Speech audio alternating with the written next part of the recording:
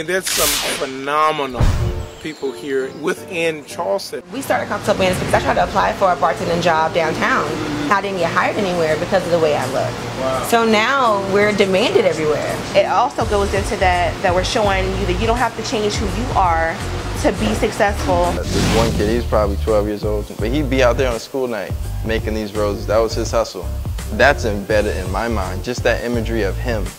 So to see that visual and to be able to create something like that that can have an impact on somebody else is what led me to create this kind of work.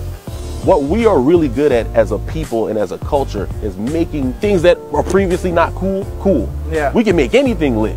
Yeah, you know, we can take brands that aren't made for us and make them cool. We haven't done that with the political process yet. And you have created beautiful stories and history and created the culture here in Charleston in specific and South Carolina as a whole.